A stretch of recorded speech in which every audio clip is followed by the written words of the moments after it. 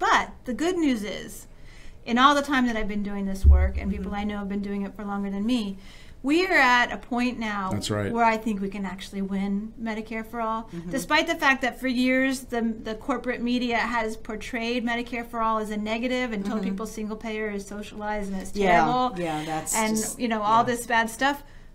People still, majorities of the population wanted it, and now we're seeing support levels I've never even seen before. So this is a very exciting time. We're seeing Republican support going up. Yeah, among Republican voters. Yeah, we're seeing majorities of some Republican populations. It's really amazing. And so the support is super majority support. It's 60% support for the general population. Republicans are getting into the 40s. Democrats are about 80%. And so you're getting this much broader. And I think a lot of it's because, first off, we see the failure of the Affordable Care Act. Obamacare is not working. Sure, more people are covered, mainly by Medicaid, which is not very good medicine. That's medicine for the poor. And while it is better than nothing, it is still not good health care. So that's, yes, they got it, but it's not necessarily the victory we want.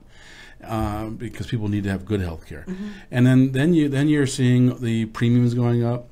You're seeing the deductibles going up. You're seeing the co-pays going up. You're seeing the networks that they cover shrinking. So you're paying more, getting less, and you're seeing these astronomical increases in profit for the insurance industry.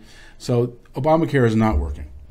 Now the Republicans are trying to fix some of that. I mean, they're fix in their way. I mean, one of the things in Obamacare that's terrible, and the Republicans don't like also, is people are forced to buy insurance. Yeah, that's obscene. How can you have the government forcing you to buy any product? Right. Especially when that doesn't work very Especially when it doesn't work. By a mafia. Right. I mean, it's crazy. So that bothers the Republican advocates for repealing Obamacare. And there's other issues too, of course, that need work. And everyone, it's interesting about the debate about repealing the ACA is everyone agrees it's not working. Right. Even the defenders of the ACA, it's got to be fixed. Well, now the Republicans have tried twice so far. They're about to try a third time to fix the ACA. And what they find out is when they try to go further to the market, they actually do more harm than good. Right. Tens of millions more will not have insurance. Prices will go up. They're not controlling prices. The deficit in the government will go up. So everything they try actually makes things worse. Right. You know why? Because the only direction you can go to fix the system is to go to what's already worked in the United States on the most difficult populations, elderly and chronically ill, and that's Medicare. Improve Medicare, and it has to be improved. Improve Medicare for all. That is the path. And I hope that Republicans, after they've tried this third time, 3 strikes and they're out, that they recognize there's only one path, and that path is Medicare for all. And I think, other countries, they recognize that when you have a health insurance that's for the poor, it's a poor system. And that when you have a universal health system that every person is in, it raises it up for everybody because, people at the top are not going to tolerate a bad system. And they're they tend to have the most voice. So a universal system is a higher quality system because you drive it up. So that's what we need, and that's what people want. And we have legislation in Congress. We have a bill in the House, as you know, H.R. 676, the Expanded and Improved Medicare for All Act.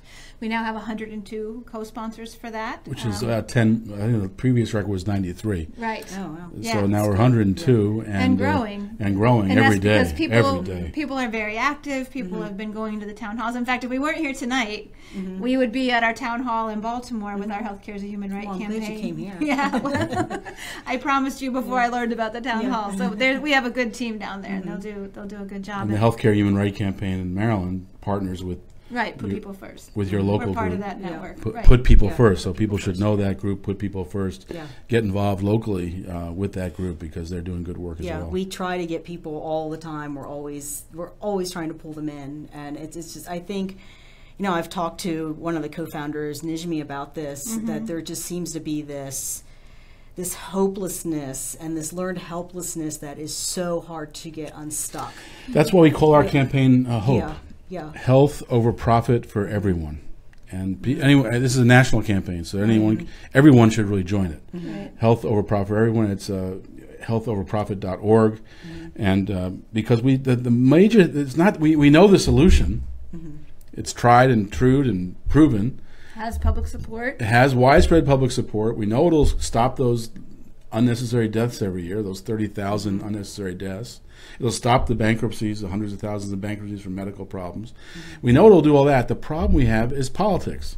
Congress. And people feeling like they have no power, that they can't win, and that Congress is just listening to the insurance companies and the pharmaceutical companies and Wall Street.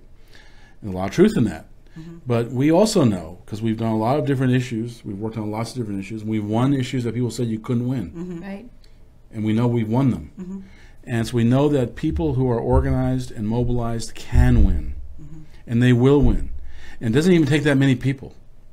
There's been more than 100 years now of people using resistance movements and mobilized people to try to change things since Gandhi. Gandhi is the 1890s. And since that time, there's been a lot of movements around the world.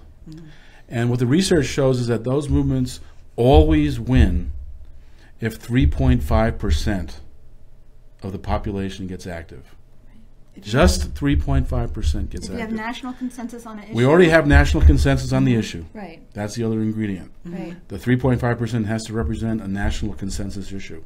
And we have national consensus. Right. 2/3 of the public and growing supports improved Medicare for all. And so we have national consensus. We just need the people to get active. And so H.O.P.E, healthoverprofit.org, is how we're trying to get people active. This is how social transformation happens, is that the public does have the power. You have to just shift that whole political culture. And this is what we're doing with Medicare for All, is making it the only politically acceptable solution. And so I feel very confident that we can win this. We're confident that we can, people, when they understand Medicare, we already have supermajority support, 2/3 of the public. So we have a head start. Right. Thanks to people who've worked on this for a long time. Yeah. But as the public learns about Medicare for all, including your Congress member, as he learns about it, he's going to realize it's the only path. And he's going to wants to be on the front of that wave, because he does not want to be against something that's as popular as motherhood. And that's what Medicare for all is going to be. It's going to be so popular that you do not want to oppose this. Every family in your district will be benefited by having Medicare, an improved Medicare for all system. And you do not want to be the member of Congress who said, no, you can't have that. Yeah. Because you will be opposed. And even in a safe district will become an unsafe district if you're on the wrong side of this issue. That's where this is going. And I hope that members of Congress see that coming, because they need to get on board. They need to get educated. Once they get educated, they'll be on our side. Right. We're confident of that.